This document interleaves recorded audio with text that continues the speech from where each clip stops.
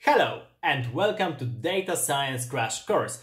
This is episode 6. We're getting into classification, into really the meat of data science. We'll be talking about supervised learning. So imagine a situation where you have a couple of labels and you're trying a data set and you're trying to attach those data to given labels. So for example, you're trying to classify whether a given mail is a spam or not. Or you're trying to say whether that's a cat or a dog on a photo or a bunch of other animals. Or you're trying to determine what's the income of a given person by comparing the different pieces of information, like what's the occupation, where does he or she live, does he or she smokes cigarettes, different kind of stuff that you're trying to compare and then trying to predict something and give a label. So this is all about supervised learning because you have those labels. So standard techniques for that are basically the first standard technique is KNN, so K nearest neighbors, where you're trying to determine the value of the object you're looking at by looking at the K nearest neighbors, as the name says, which means that, for example, if you're trying to determine the outcome, the income of a given person, then actually you're trying to look at the closest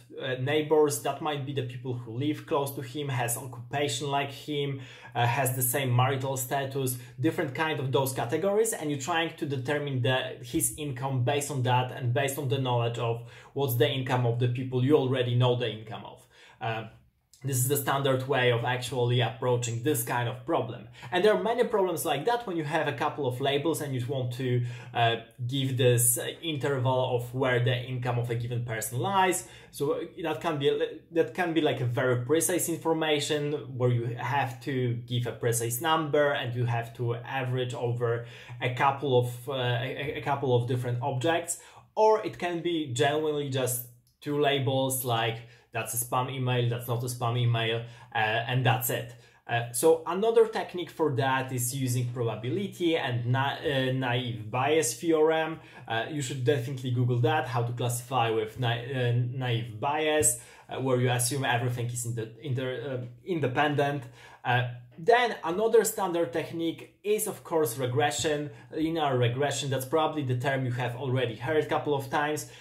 It's assuming that the thing that you're trying to predict, the outcome, is actually modeled by some linear function, and you're trying to guess the coefficients on that function by looking at the previous examples at your training data set. So yes, this is something really crucial because once you have the data, you need to divide that into training data set and then the data set that you want to test whether the coefficients you guessed are right or wrong. And this is something which goes over and over in everything. You always divide your data set into test data set and training data set, and then based on that you also should have the data that you want to predict in the end, and once you train, test, you can try to predict at the data set that you want. This is how you build the model. So this is exactly how regression works. You're trying to guess the coefficients based on the previous examples. The linear regression is the simplest, but there are many more depending on what kind of function you want to model your data on. You can take polynomials, you can take logistic regression, meaning logistic function. That's also a thing you should Google, logistic function, sigmoid. This is the thing about supervised learning, that you're trying to guess what's behind those data, guess the function, and actually people are guessing with very simple functions. So the simplest guess always like a normal distribution, sigmoid, sometimes more involved like hyperbolic tangents, but also things happen to work very often with the simplest possible cases like linear function and ReLU, so rectified linear function.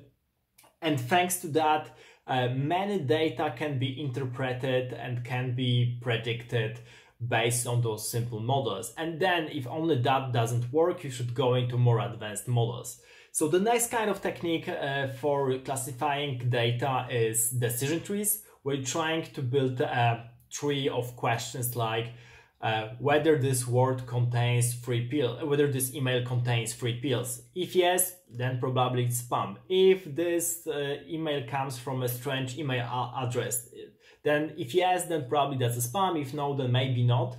And then you go with a tree like that to determine whether that's, for example, a spam email or not. And you can do that kind of thing also with income, with putting different intervals, like answering questions: does this person have a dog or a cat? Does this person live in a house or an apartment? Does this person live in a suburban area or not? There are different questions like that that you can try to pose and then answer by your data. This is done automatically. You can build trees automatically and then try to interpret them. This is very efficient techniques. Then when it comes to classification, we go from decision trees to random forest, where you have a bunch of trees that you have constructed maybe by different methods, and by you trying to do a voting technique to take the input from those different trees and get the data from that. So you might have one decision tree which is voting for that this is a spam email, another which is voting that this is not a spam email, and then a third is saying that this is definitely spam. So you take if you take exactly the same weights, then it means this is spam emails by 2 votes to 3, 2 votes to 1, of 3 in total. So this is the kind of the technique you might use. Yet a little bit more advanced technique is XGBoost. This is also a standard technique.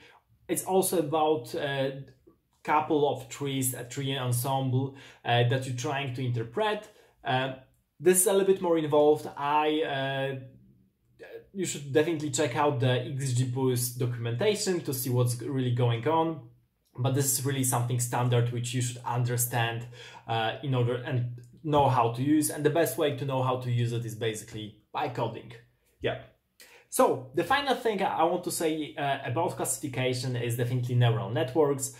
For supervised learning, they are perfect often. There are different issues with them. I will address those issues in a separate video because you can do really many great stuff, but also you can just overdo it all. And sometimes the easiest solutions work best.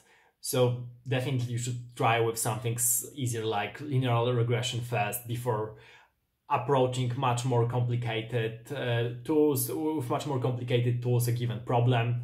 But yes, there are many possibilities for doing supervised learning. And this is what I wanted to share in this video. Thank you for watching, and see you in the next episode where we'll be talking about clustering. Similar, but not the same thing. Thank you for watching.